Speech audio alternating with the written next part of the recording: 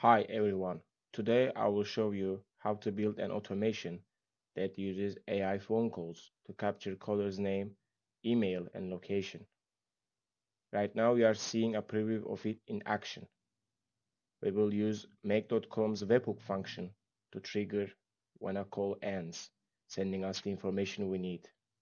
Then we will take that data from Webhook API and send it straight to Google Sheets. Right now you can see I'm in a conversation with the agent.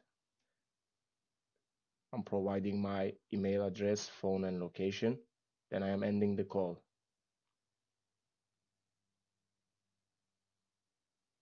Then Webhook is triggering and adding a row to Google Sheets. And we can see the result of it here.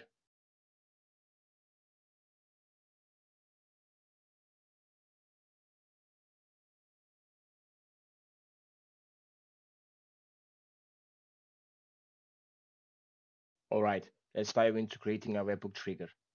Think of a Webhook trigger like telling an application when someone presses this button, start this process.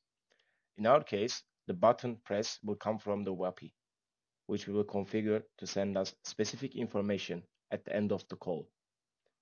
First, we will create and copy our webhook URL from make.com.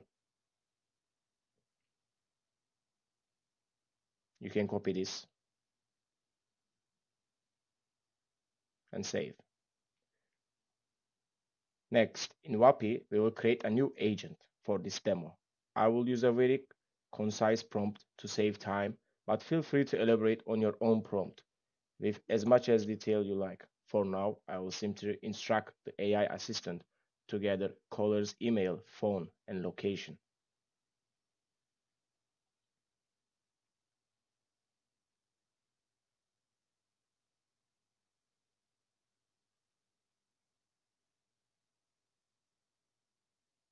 In Analysis tab, under the structured data section of the agent, we will add another prompt to specifically catch and collect the email, phone, and location.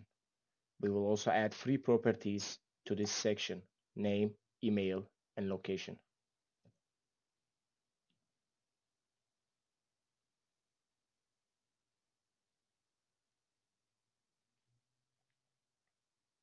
I'm adding the fields as name, email, and location, and we can mark as required three of them.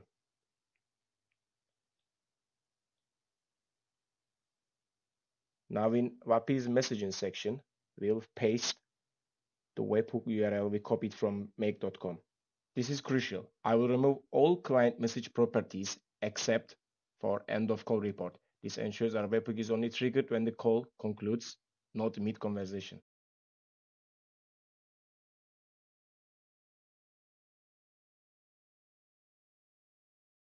Time to test. We will set our webhook to listen for incoming data. I will make a call to the WAPI assistant. For brevity, I will proactively offer my name after providing the necessary information and ending the call.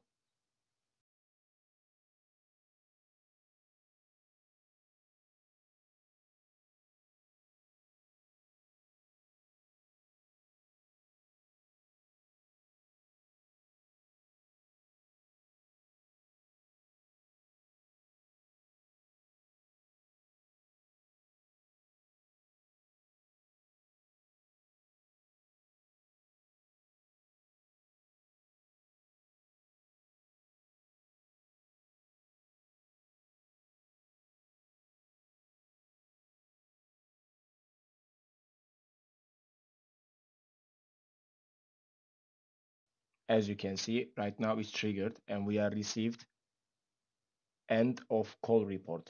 It includes a summary, and more importantly, our recorded information is present in the structured data section.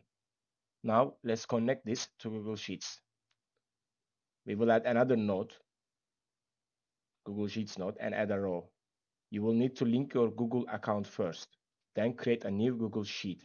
I will name mine WAPI testing, and I will add columns for the data I want. You can customize this as you wish. as VAPI returns a wealth of information.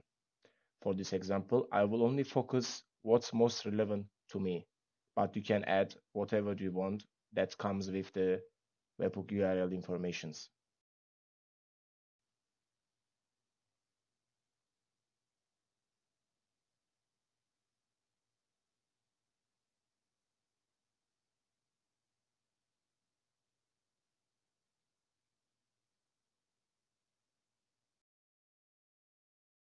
Now, back in make.com, once your Google account is connected, you can easily search for and select your newly created Google Sheet.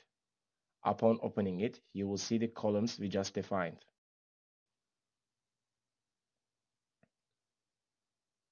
Now, when you press on the empty inputs, you can see there is red labels next to each piece of data returned by the webhook. These are draggable.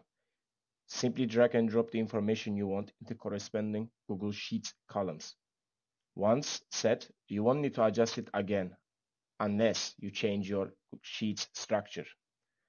Finally, let's run one more test to confirm the data is sent to Google Sheets.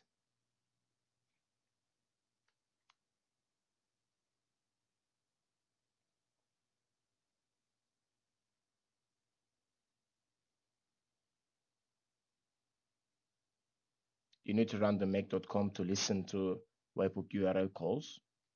And then I'm calling the agent, providing the information again. And then I will end the call.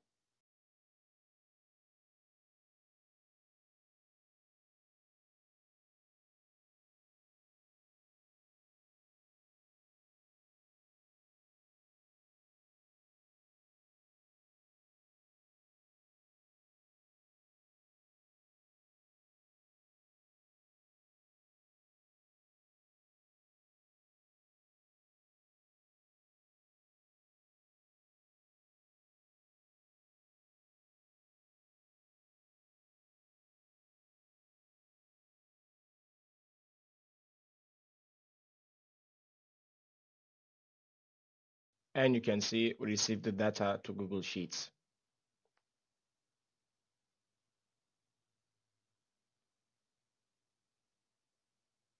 VAPI also generated summary for us and provided transcript and the recording of it too.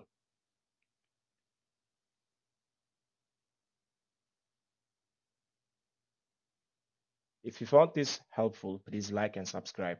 Feel free to comment with any questions. I will be sharing more detailed automations soon, including email automations for real estate and WhatsApp automations for scheduling meetings and personalized recommendations.